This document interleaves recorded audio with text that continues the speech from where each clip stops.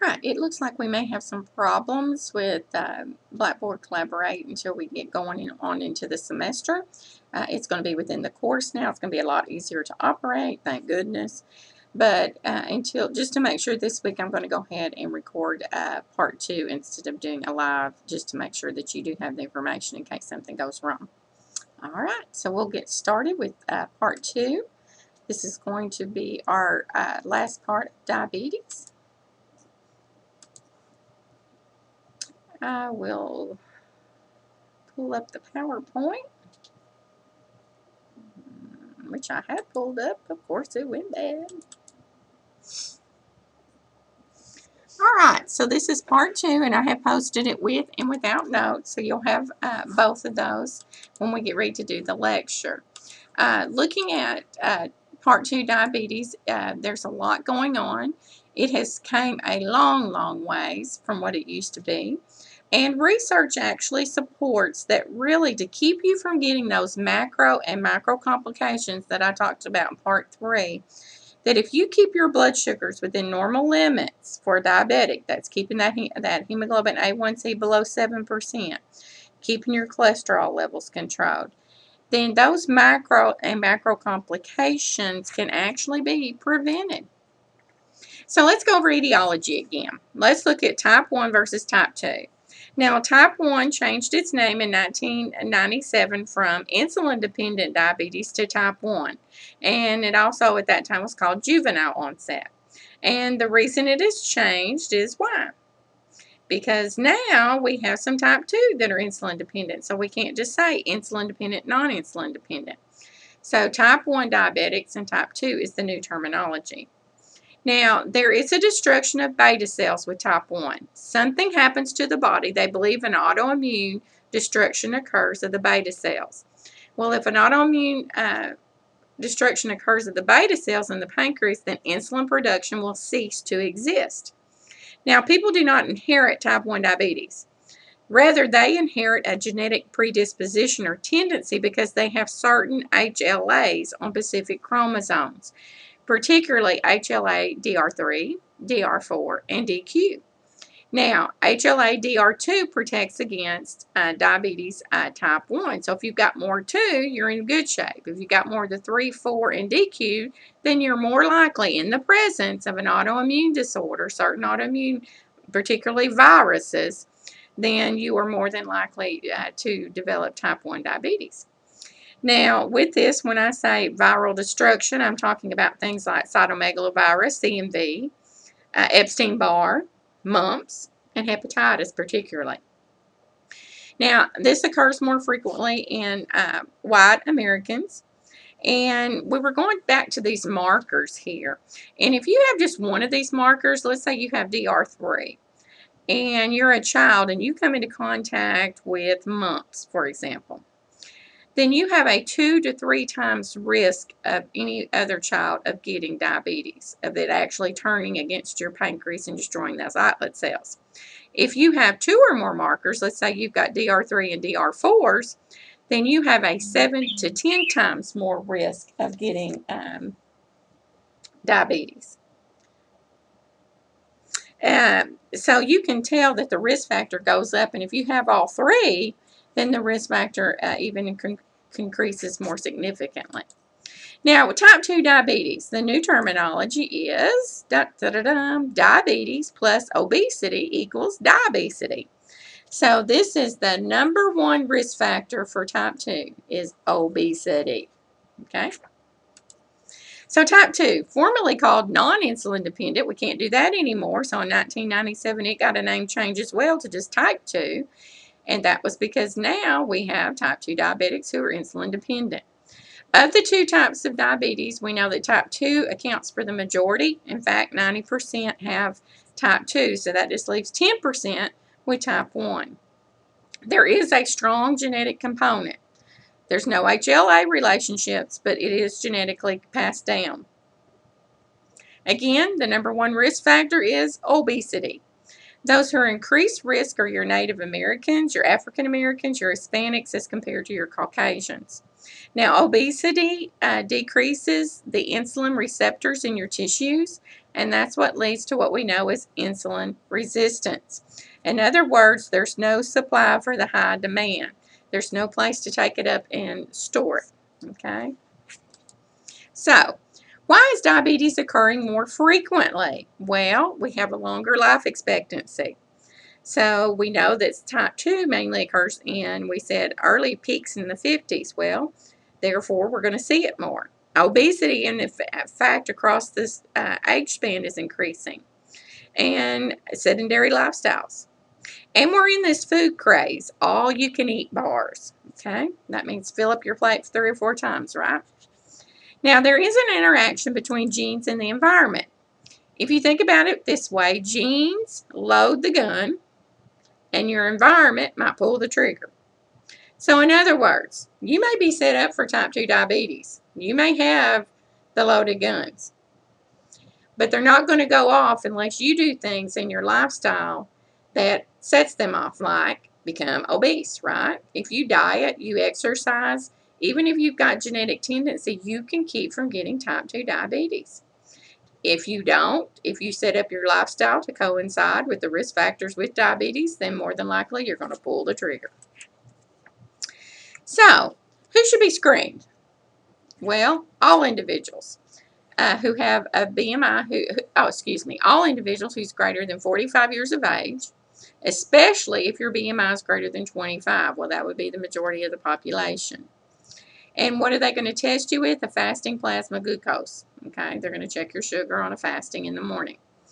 Children who are overweight, BMI greater than the 85th percentile, and have other risk factors like family members who have type 2, or they're at a race who's at high risk, or they have other conditions associated with insulin resistance.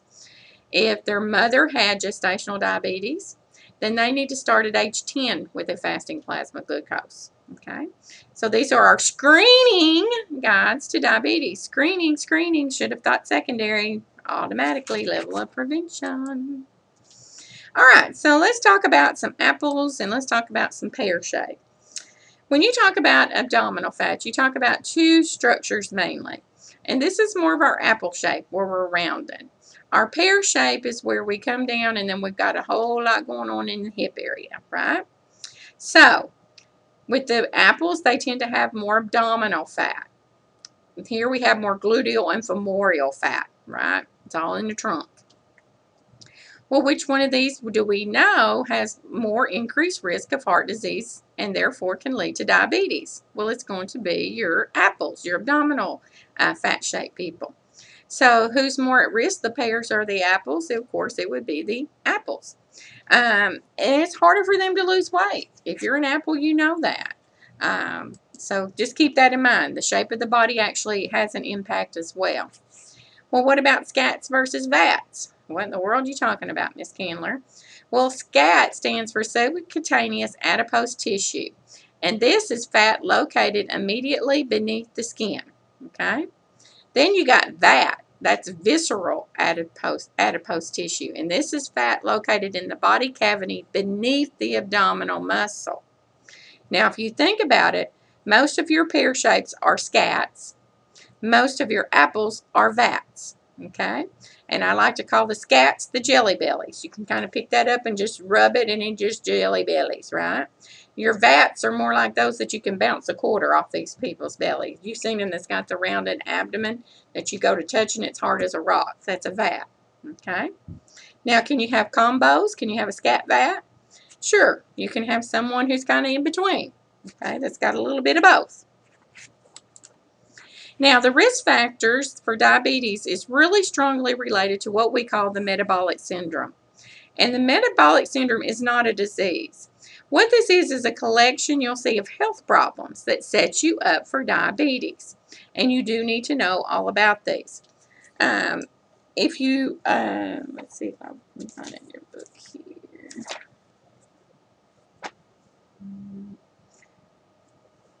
When you look at your book on the metabolic syndrome, it talks about it, and it's going to be called Syndrome X, okay?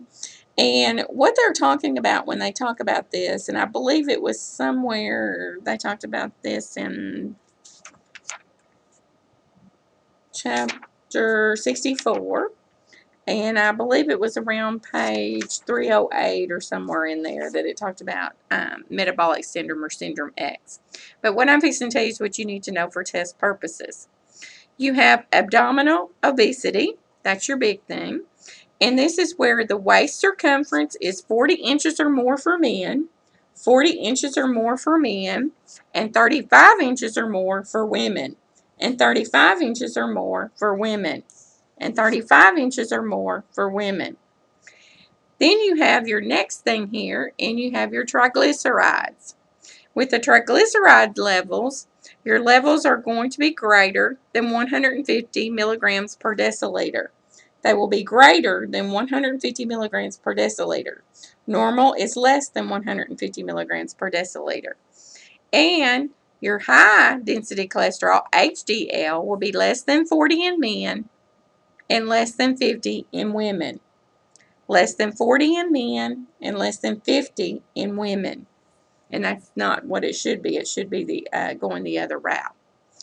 That includes your triglycerides and your HDL. The next thing is hypertension. If you have someone who has a blood pressure that's staying consistently greater than 130 on the top and greater than 85 on the bottom, or they are on drug therapy for hypertension, then they would be considered a positive risk factor. If their blood pressure is staying greater than 130 over 85 or more, and they are on drug therapy for hypertension. And the last thing is fasting blood glucose level, and it will be elevated. And your book, I believe, uses the cutoff of 100 or more on a fasting. 100 or more on a fasting. Okay. So what is the diagnostic criteria for diabetes? Well, you're going to have and this talks about this in your book I just seen that, on page 1308. Page 1308. It talks about fasting plasma glucose level at any time greater than 126 milligrams per deciliter, and that's if they're fasting for greater than 8 hours, and it has to be more than one occasion. A random blood glucose level greater than 200. A random, that means any time of the day, it'll be greater than 200. Then an oral glucose tolerance test, which would be greater than 200 milligrams per deciliter in a 2-hour sample. What they do is go in and give you a 75-gram dose load. Either they can do that injectable or they can do it through a meal. And you will go back over the next 2 hours and keep having your blood glucose level drawn. And you will see if it's going down. By 2 hours, your postprandial blood sugar should be less than 200. If after 2 hours it's still greater than 200, then your oral glucose tolerance test would be considered positive. Hemoglobin A1C, 6.5 or higher. That was 7, and they moved it down to 6.5 recently. And that has to be performed in a laboratory using their standardized methods. And we also have these people who are called impaired glucose tolerance folks, IGTs. They used to be called our borderliners, our pre-diabetics. Now, most people who work in diabetes will either say you got diabetes or you don't have it. There's no such critter as pre-diabetes. But your literature right now says there's pre-diabetics. So if fasting plasma glucose is 100 or less is normal, then anywhere between 101 and 126 would be a borderliner or a pre-diabetic or an impaired glucose tolerance person. Because why? Greater than 126 is actually a diagnostic criteria for diabetes. A 2 hour greater than 140, so it should be less than 140 in 2 hours. That's your normal. But if it's greater than 140 but less than 200, remember it had to be over 200 in 2 hours, then you're considered a borderliner. If your hemoglobin A1C is between 5.5 and 6.5, you're considered a borderliner, even though 4 to 6 is normal. Why? They're focusing on prevention. So these are the diagnostic criteria for a diabetic and the diagnostic criteria for someone who has prediabetes. Okay. Glycolated hemoglobin or hemoglobin A1C. This is the big tattletellers, what I like to call it. Now, if you were like my grandmother years ago, you used to enjoy going to the doctor because what you would do if you knew you had an appointment in a few days is straighten up. You would take you a good dose of insulin before you went. You'd make sure you was eating right 2 or 3 days before you went. You'd get that sugar real good so that when you went in and they did your fasting plasma glucose level, it would be pretty good. Now, hemoglobin A1C come along, and it tattletaled on my poor grandmother, and she did not like it, bless her heart. But the hemoglobin 1AC is a protein in the red blood cells that carries oxygen to tissues. And since red blood cells live about 120 days, a hemoglobin A1C actually measures your diabetic's control for the previous 3 months. So in other words, they could come in with a fasting glucose level that is, let's say, 130. Well, that's pretty good for a diabetic. But if their hemoglobin A1C comes back and it's 10, you know that they've probably been extremely high as their norms. Normal results are 4 to 6 in a non-diabetic person. In a diabetic person, greater than 6.5. And our goal is to always keep the hemoglobin A1C in diabetics less than 7%. Levels higher than that actually indicate poor compliance. Now, anemia can falsely cause low levels because someone who's anemic will have low levels. Blood transfusions also affect the results if you're getting someone else's blood. You want to monitor this about 3 to 4 times a year, the hemoglobin A1C. And they do have an in-home version, but again, and it is considered pretty reliable. It has actually been approved by FDA that you can get over the counter, and it takes about 8 minutes to appear with the results. But most of the physicians are going to want to draw their own. So what is a hemoglobin? How does that compare to a blood sugar reading? Well, if you have someone who comes in with, let's say, I said earlier, 10. Let's say their hemoglobin had been A1C come back and it was 10%. Look what they've been averaging, 240. So even though they came in that morning and their fasting was 130, they're controlled for that day. But overall, it shows that they have been uncontrolled. So you can see here we said we wanted diabetics less than 7%. Well, even at 7%, they've been averaging 154, which is really a little high. So that's why they want them in between here. In between 6 and 7.5, you're going to be in what, about the 130, upper 130s as an average. So this is just so that you kind of know the difference between hemoglobin A1C and your blood sugar levels. The higher this goes, the higher your blood sugar average reading goes. All right, so what's new in blood glucose readings? Well, they're simpler to use. They almost look like a walking telephone years ago. They provide results quicker. They're easier to collect blood samples. They're more portable. They've got a lot more memory. They require a smaller blood drop and data. And in the future, they're actually trying to come up with blood glucose monitors that measure non-invasively. Kind of like inserting your finger into the pulse oximetries today. They're trying to come up with meters that do that to decrease the number of sticks that diabetics have to have, but so far, no luck. Clinical manifestations for a type 1. Well, they're going to have your 3 Ps that come on abruptly, your polydipsia, polyuria, and polyphagia. Fatigue and weight loss is going to go along with that. Now, what's the rationale for the 3 Ps? Well, for the polyuria, it's because of osmotic diuresis. The amount of glucose filtered by the kidneys exceeds what's being absorbed. Then you get the osmolarity of the extracellular fluid becoming more concentrated. We know things go from a lesser concentration to a greater. We start pulling that out, and then we start diuresing. Once we do that, then we're going to make those cells storage depleted. And when we do that, they're going to starve, particularly for carbs. Okay, that's going to lead to cellular starvation, increase hunger. The high blood sugar levels, again, increase osmotic diuresis, which leads to intracellular dehydration and stimulates your thirst center. So that's what brings on your 3 Ps, primarily the osmotic diuresis that's caused from the increased osmolarity of the blood. Weight loss because of the diuresis and the loss of body tissue.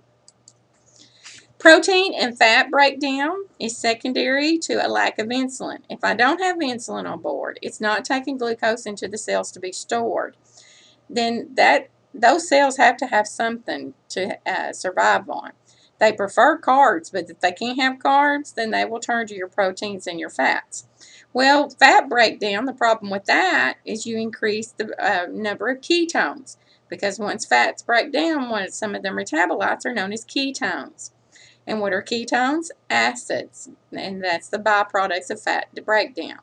Now, ketone bodies disturb the acid-base balance, because we know once we get more acids, we've caused an acid-base imbalance. And that leads to metabolic acidosis and DKA. This is for type 1.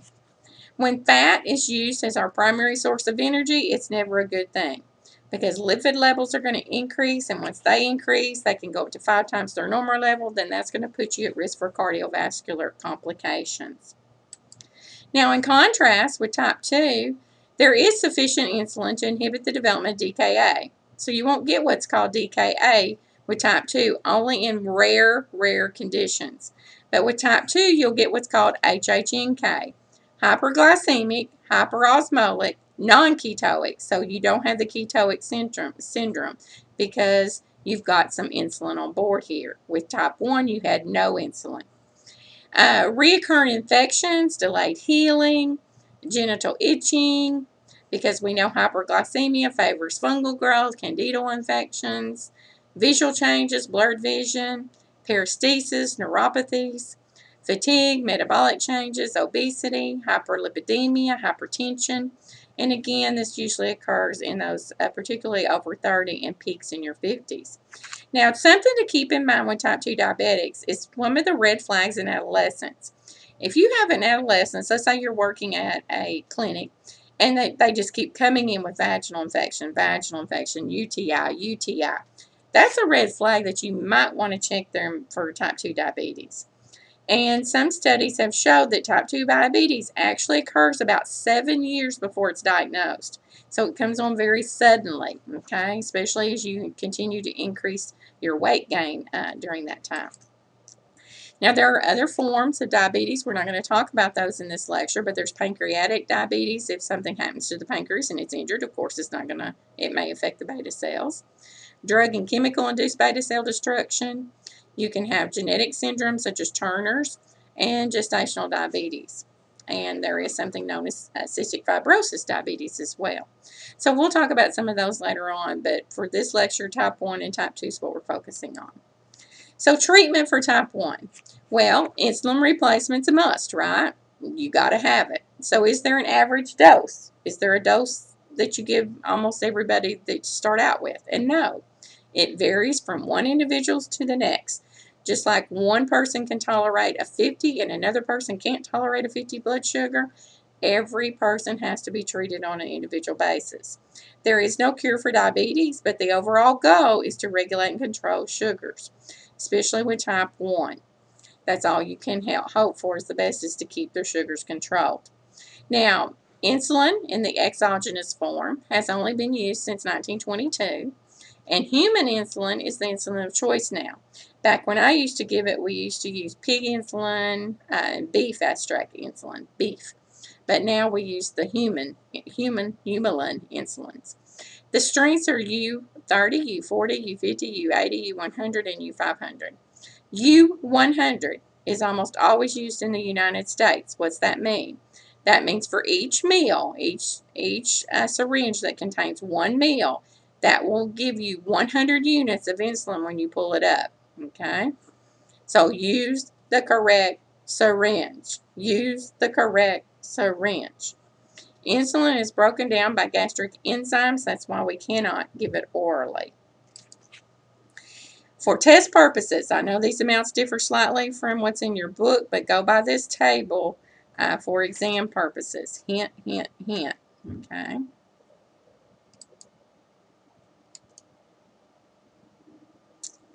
Previous.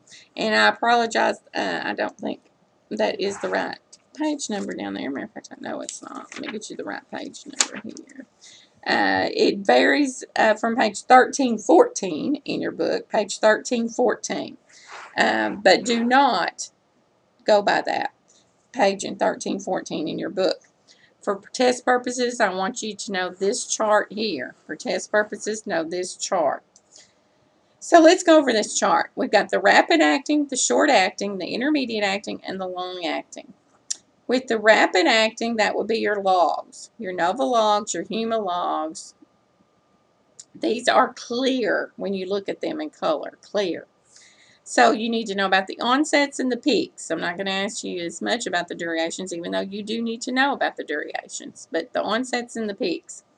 So these are called our dose and eats. Dose and eats. Why? Because once you give the dose, you better eat, because when's the onset? 5 to 15 minutes.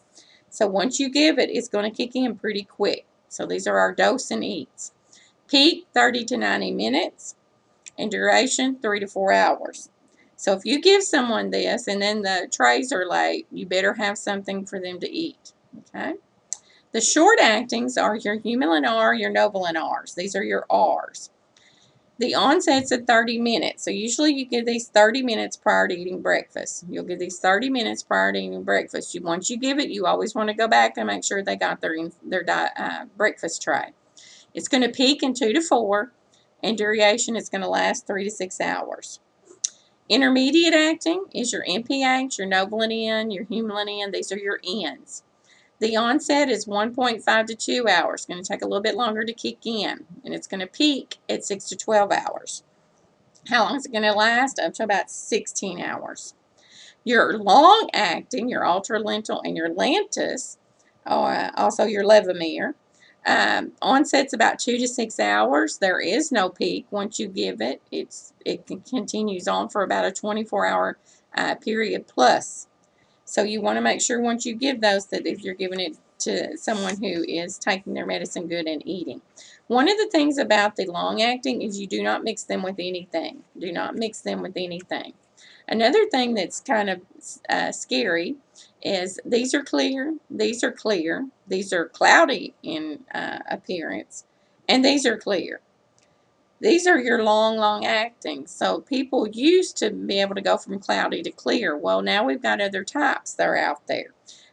So with the Lantus coming on board, being the ultra long lasting and being clear in color, you want to make sure you are not getting these mixed up. And again, you cannot mix them with other insulins. One of the things you want to be careful about is making sure that you know that, well, I had it on the tip of my tongue. What was I going to say? Oh, when you go to give an insulin injection and you want someone to verify it with you, make sure, or you're verifying an insulin someone has drawn up, that you just don't let them show you the insulin syringe and say, here, I have 10 units of Novolog in here. Why? How do you know that's not Humulin R? How do you know that's not Lantus if you did not see the actual bottle that it came from? Okay, scenario 2, they walk up to you with the bottle of Novolog and they walk up to you with the syringe and say, here's what I drew up and here's the, that's still not good enough. Why? How do you know they didn't pick up the wrong bottle when they handed it to you? When they're handing it to you to see. You want to see it in the bottle that they're drawing from, and that's and watch them actually draw it up to actually verify it. That's the correct way. So how would I ask a question? I'll tell you here in just a minute. These are some of your newer insulins too. Trujo and Trubisba. These are markers of Lantus. This is a smaller injection volume. So you get a more gradual release of insulin. Usually you take this once a day. It has a 24-hour duration. But look here, it's 300 units per ml. Remember I said in the United States we almost use the what? 100 units per ml. So this one is a lot more dangerous and you have to be very careful. It can be used with type 1 and type 2, and I want you to go and watch the YouTube link. This one comes in 200 units per ml, used for type 1 and type 2, once daily, 24 hours. Again, watch the link. These are some, again, like I said, your newer insulins. So an example question I might ask you is like the RN is teaching a 15-year-old client about the different types of insulin. The client takes NPH insulin at 8 a.m. The RN interprets that the adolescent understands this type of insulin when the child states that the most likely time for an insulin reaction would be while working out at 9, while taking a test at 10, while eating lunch at noon, while golfing after school at 3. So I'm asking you first about NPH. So if you look at your handy-dandy chart, that is an intermediate acting. And they're wanting to know when the child is most likely to have a reaction. In other words, when's it going to peak? If you look back over here, NPH peaks in 6 to 12 hours. And they are getting it at 8 o'clock. So the more likely time would be when? While golfing after school at 3 p.m. The answer is D. There's combination insulins out there, Humulin 70/30. That means it's got 70% NPH and 30% regular. There's the Humalog 75/25, where the Humalog's 25% and the insulin Lispro NPL, which is very similar to NPH. Okay. The only kind of insulin given IV is your short-acting regulars. Short-acting regulars. I have seen Humalog a few times, but the main one is short-acting regulars. The proper way to verify, just went over that with you. Some fast facts about insulin. Insulin in use may be at room temperature for up to 4 weeks. All the other insulin should be refrigerated. If mixing regular with lentil or ultra lentil, give the injection immediately. Again, the ultra lentil you can. Lantus is the one that cannot be mixed with anything. Lantus cannot be mixed with anything. Ultra lentil can. But give it immediately. No need to aspirate. That's a big thing right now. No need to aspirate anymore. As far as holding pressure after an injection site, you want to do that, but never massage, because that affects the metabolism of insulin. Okay. The newest thing out there is sliding scale insulins, low dose, medium dose, and high dose insulins. And the big thing that they are working on, insulin sliding scales, particularly even in ICUs. They will put insulin drips on people, particularly post-surgery, that may not even be diabetics, because they have found in the research that if you keep someone's sugar well controlled after surgery, particularly major surgeries, that they heal better and do better. So that is one of the newer things you may see in the ICU units. The actual insulin sliding scales are very easy. If someone's on a low dose, you just go by what they are at. You just look down on the sliding scale, you see what your reading was, and it will tell you how much insulin to give them. It's pretty self-explanatory. As far as the mixing of insulins, you want to rotate or roll. NPH would be an intermediate if you were giving a long-acting and a short-acting, or a clear and a cloudy one. You always go clear to cloudy, clear to cloudy. So you're going to rotate your NPH or your long-acting. You're going to draw back the amount of air in the syringe that equals the total dose. So let's say you're giving 10 of NPH and 10 of regular. Then I'm going to draw back 20, the one that equals the total dose, into the long-acting or intermediate. Then I am going to inject air equal to the intermediate or long-acting dose into the vial. And then I'm going to inject air equal to the regular insulin dose into that vial, and draw the regular insulin up first, which is the clear, and then withdraw the cloudy. Okay? And you put the air in it first so that it helps it come out and it won't have all those bubbles. Now, some of the controversies you're going to see is, well, do I go in at a 45-degree angle or a 90-degree angle? And the answer is depends. It depends upon the amount of subcutaneous tissue they have. And for type 1s, most of these are thinner.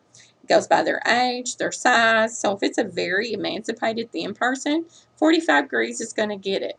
If it is a heavier set type 2 diabetic who's on insulin, then 90 degrees is going to be called for. So you have to use your judgment. Use of alcohol pads. Well, they are saying now research supports that soap and water is just as good if you let it dry than using alcohol pads. What about the use of the same syringe? Research supports that insulin preparations have bacteriostatic additives that actually inhibit the growth of bacteria that's commonly found on your skin. But is it a good thing to do? Well, you want to disregard it if it becomes dull, bent, or contaminated. Well, how do you know when it becomes dull, bent, or contaminated? If you look on page 1317 in your book, it shows you the reuse of an insulin syringe, and they put this under a microscope and blown it up so that you can see. A is a new syringe. You can see it has a nice fine point. B is a needle that was used once. You can see at the end it's already bent. C is a needle that has been used twice. And D is one that has been used 6 times. Now, I don't know about you, but a diabetic does not need that kind of tear, and no wonder it hurts more as you use the same syringe. But so most of the people say that no, it is better not to use the same syringe. But you will find diabetics that want to use their syringe over and over. What about disposals of the needles? Well, a lot of your communities have come up with programs. There's also WWW safeneedledisposal.org that will give patients guidelines into what kind of containers at home, like coffee containers, that's something with a lid that they can put their needles in and dispose of them. Rotation of sites. It needs to, used to, they would say rotate all your sites to a different area every time. Now they will say use one area for 4 to 6 injections, then move to another area. Use that area for 4 to 6 injections, then move to another area. You want it to be about 1 inch apart from the area that you used it the prior time. If you're using the abdomen, then you want to be 2 inches away from the umbilicus or the navel. Peak times are going to be different because of the different locations, so you want to keep that in mind as well. Atrophy or muscle atrophy can occur where you break down, and if you get into all those hard areas, then that eradicates the absorption of your insulin. So what about the absorption sites? Well, the abdomen is the fastest but the shortest duration. The arm is pretty fast but has a shorter duration. The thigh is slow but has a longer duration. And the buttocks is the slowest with the longest duration and actually the least preferred. The most preferred method is the abdomen, the arm, or the thigh. Now think about what you're going to be doing for the day. For example, exercising before you choose your site. If you know you're going to get on a bike and ride that bike for miles and miles and miles, you probably don't want to give it in your thigh that day, right? Because exercise is going to increase the rate of absorption and decrease the time of onset of action. No matter what you're going to do, if you give insulin and then you start exercising, you always want to watch for hypoglycemia. Hypoglycemia. Insulin pumps are one of the newer things that are out there. Continuous subcutaneous insulin infusions. Who would be a candidate? Well, number one would be anyone who's getting multiple daily injections without results of good hemoglobin A1Cs. So if they're getting 5 or 6 injections a day and their hemoglobin A1C is staying at 8, then they probably need a pump. Most of your children now are getting pumps because they control their sugar better and they do better on them. Some of your newer pumps actually translate information to the pump monitored by a skin sensor that actually will tell them what their glucose reading is as well. So that's pretty cool. And this is on page 1316 in your book. It shows you the Mini Med Paradigm real-time insulin pump and the continuous glucose monitoring system that's set up to it. So pretty cool system. What this does, these came about in the 1970s, and at first the insurance companies weren't on board very well, but they're on board now because they have noticed a decrease in long-term complications because it controls the sugar better. Because that little pump, and it hooks on their belt or whatever, it's small in size, it has a 3 ml syringe in it, so if we're using U100, it holds up to about 300 units. It's expensive. It's around $4,000 to $6,000 depending upon what model you get. Bolus, it depends upon your carb intake with these. So now the newer things with diabetics is carb counting. And what they will do is for an adult, your ratio is about 1 to 15. For every 15 grams of carb, you give 1 unit of insulin. With children, that ratio is usually 1 to 20. For every 20 grams of carbs, they get a unit of insulin to cover that meal or that snack.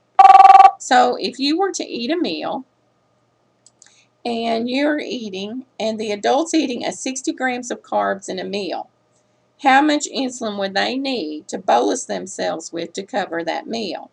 And the answer is 4 units. And the answer is 4 unit bolus, okay?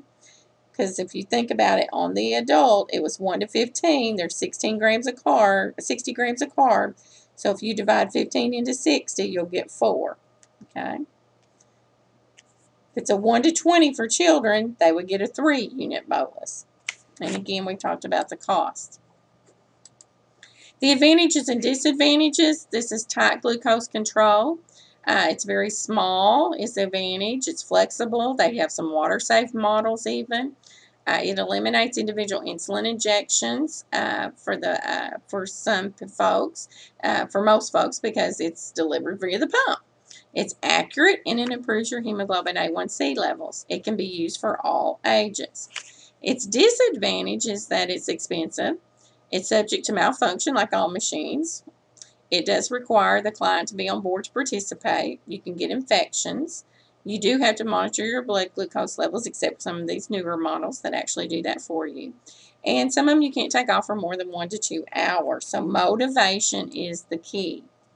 Now the pre-filled syringes would be like your Nova pens, your pens. And in Europe, 95% of clients use pens as compared to only 5% in the U.S. Why? And the reason for that is in Europe, if you have diabetes, you go to a diabetic specialist, an endocrinologist.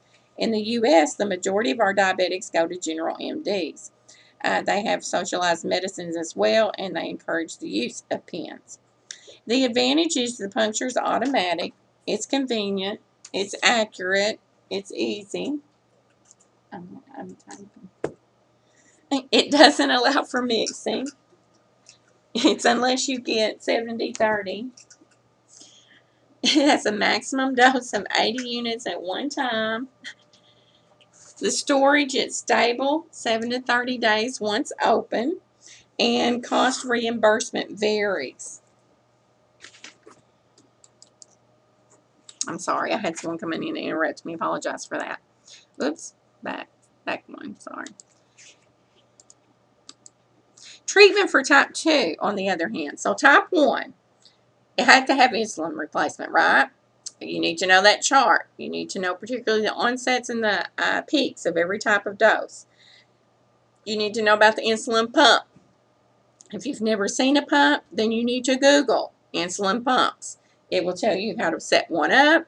It will show you what an insulin pump looks like. So please Google those. There's nothing like seeing something. With type 2 diabetics, though, the emphasis is on medical management. Now we're focusing on blood sugar levels, lipids, and blood pressure goals.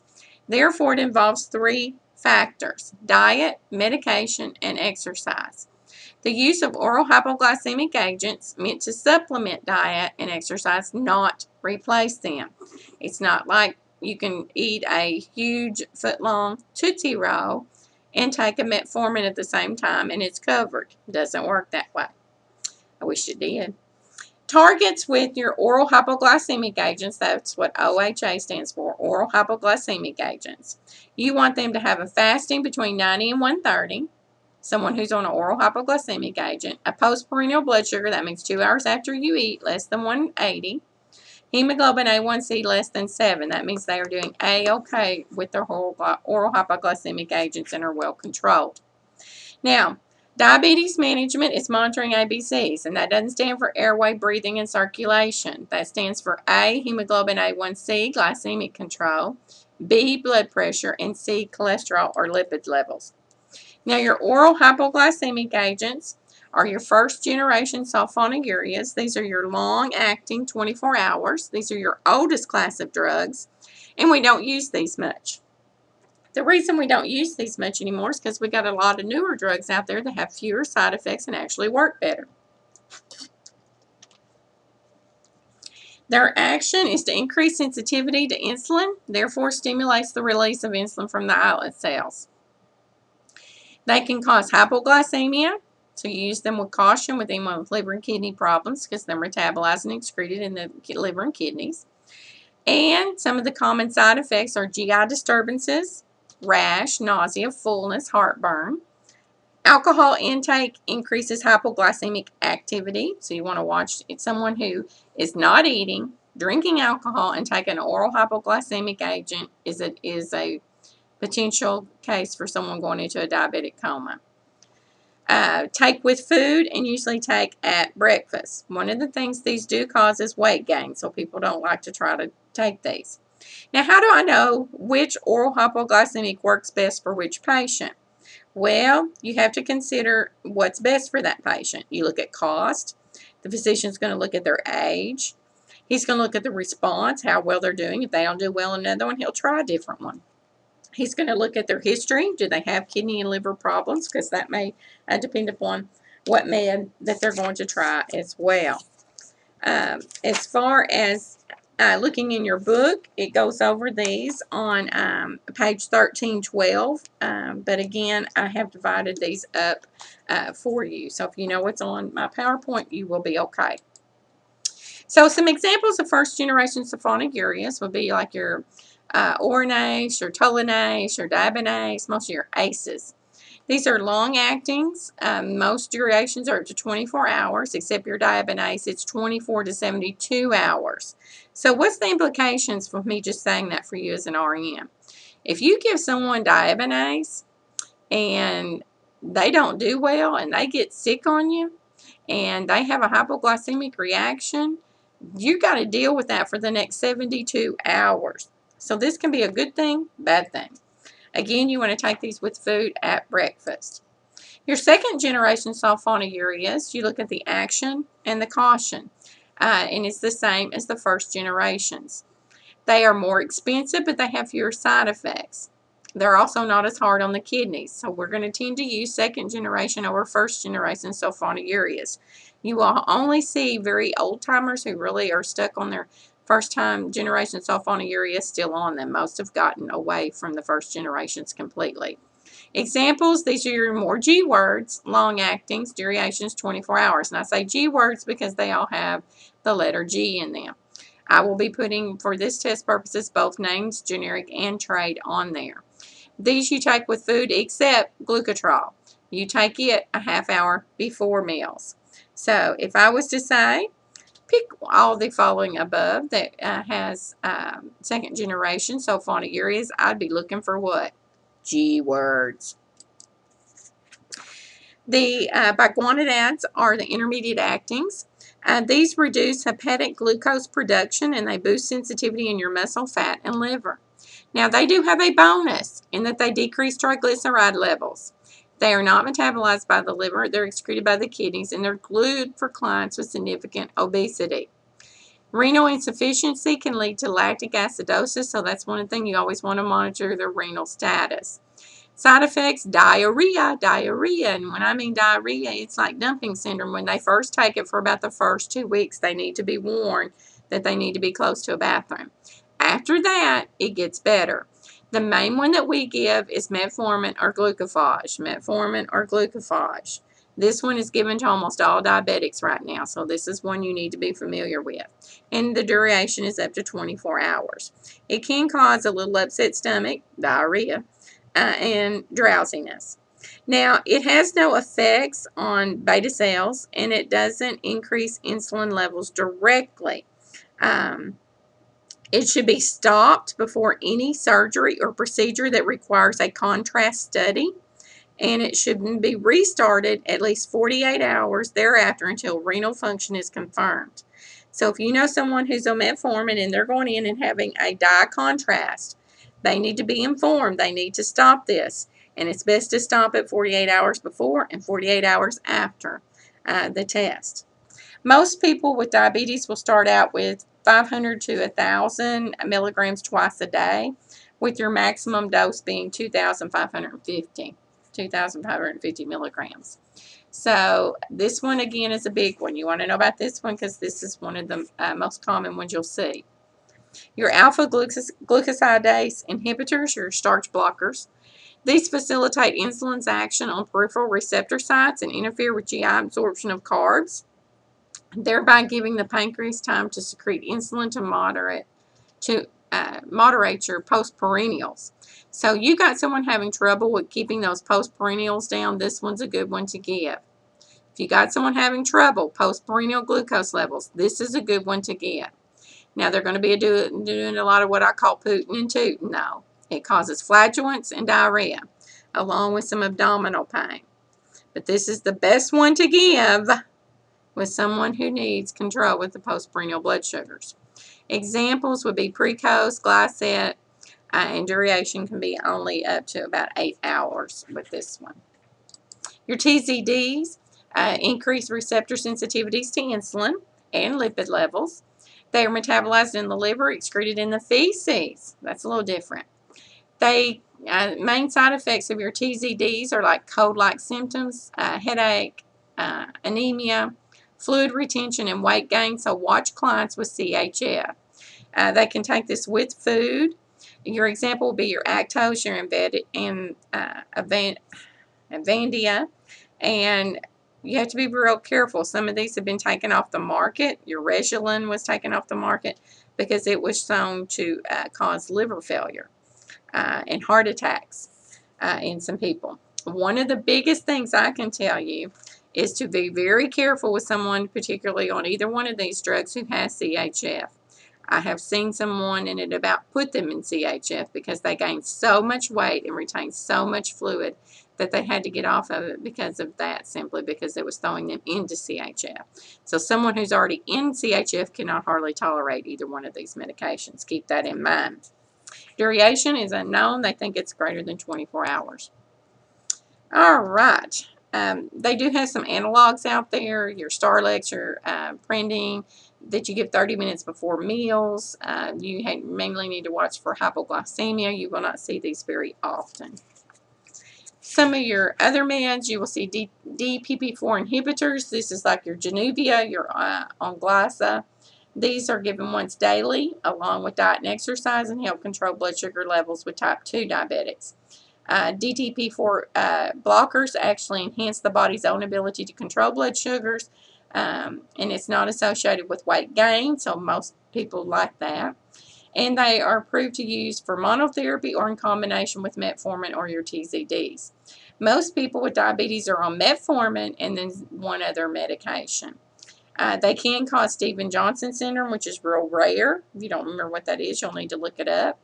But one of the big things that they have found with this is it can cause pancreatitis. So you want to make sure you're watching someone who's on a DPP-4 for complaints of abdominal pain, nausea, vomiting, watching their amylase and lipase levels, because it can cause pancreatitis. And if all else fails, order combos.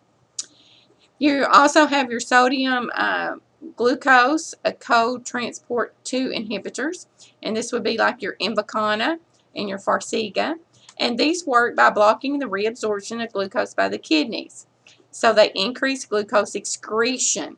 Now, when you increase glucose excretion, what do you do to that environment down there? You make it wonderful for candidas, particularly. Yeast, they will get yeast infection. They will get UTIs. And a lot of people actually end up getting, even though Invokana and Farxiga work wonderful for the hemoglobin A1C, they lose weight, their pressure goes down, they cannot tolerate that vaginal itching related to that increased glucose excretion, and they have to get off of it. Blood glucose levels in diabetics who have elevated blood sugar levels, these are excellent drugs. Side effects, vaginal yeast, and that's for both. UTI for both. And then specific to Invokana, dehydration, kidney failure, DKA, and increase in cholesterol. So you want to be very careful about watching these medications. The overall precautions, regardless of which medication you're giving, is caution with clients with kidney disease, caution with clients with liver problems. It's excreted in the feces. Watch for allergies to your sulfas, particularly. Alcohol and oral hypoglycemic agents. Remember, they can cause antabuse-like effect, and they can also cause extreme hypoglycemia. Watch for interactions with other drugs, particularly steroids. We know that steroids increase sugars, and durations are going to vary depending upon what type you have. So, the mnemonic I leave you with is hot and dry, sugar's high, cold and clammy, need some candy. If you have any questions about anything on here, if you will let me know, I'll be glad to answer any questions or concerns you might have. Thank you. Have a great day.